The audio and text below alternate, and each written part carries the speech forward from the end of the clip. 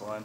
But we have like cohesion together. We're playing together well. We're communicating well, and everyone's confident in each other. So it's really it's big.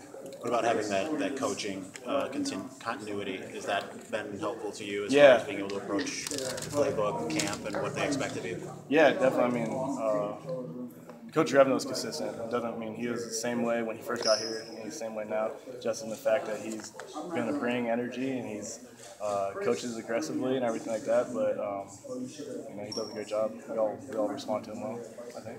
Eric, play-wise, I was asking Jed Fish on media day if maybe last year was a little more simplified, and maybe if he'd open it up this year. So kind of applying that to offensive line, was last year with Drevno, do you feel like that was maybe easing in, or was that the game plan?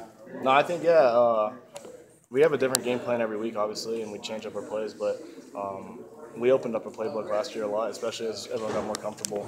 But now that we're returning, everyone is a little bit familiar with the play, so I think they'll feel a little bit more comfortable even expanding it more.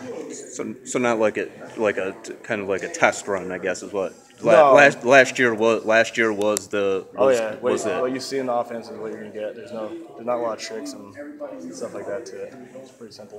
What's the biggest difference that you've noticed right now about yourself as opposed to this time last year? I think I'm playing faster, just because.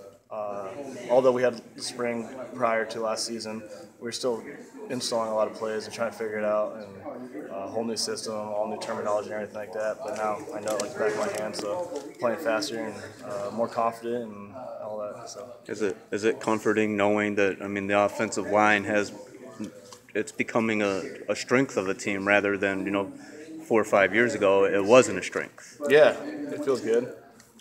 Take it for what it is. I feel like we've had a good group all along. It's just we've had little things here and there to help us back, but it feels good when people are saying good things about us. But we're not gonna read all that and think that we're the best offensive line ever. We got to get a lot better. Is there anyone or anything that's surprised you so far in the first week of camp?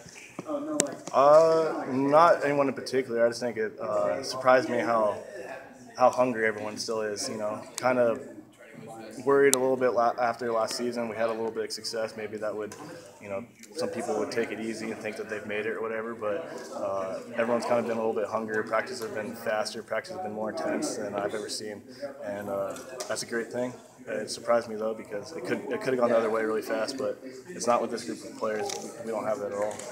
What kind of things do you say to temper that? Like when you mention, maybe if they thought you had some success, and how do you let them know, like, look, no, we haven't made it yet? I didn't say anything. Nobody's saying anything really. I guess we were all kind of thinking about it. I think in the back of our minds, maybe a lot of us were kind of thinking, hopefully that doesn't happen. But after the first few days, you could definitely tell that wasn't the case at all. Okay. There's lots of times in practice that coach has to tell us to calm it down and not go so fast or hit so hard because we have to be ready for our first game. But everyone is excited, ready to go. If there is any of that complacency, what will wipe it out? Do you see any of it or anything happening? Well, it starts with the head coach. He won't allow that. It doesn't matter if you're the best player on our team or the worst player on our team. Everyone's expected to do the same thing, and he'll get on you whether you're a star or you're a walk-on or whatever. It doesn't matter. And so we see him doing that, so everyone kind of follows his lead.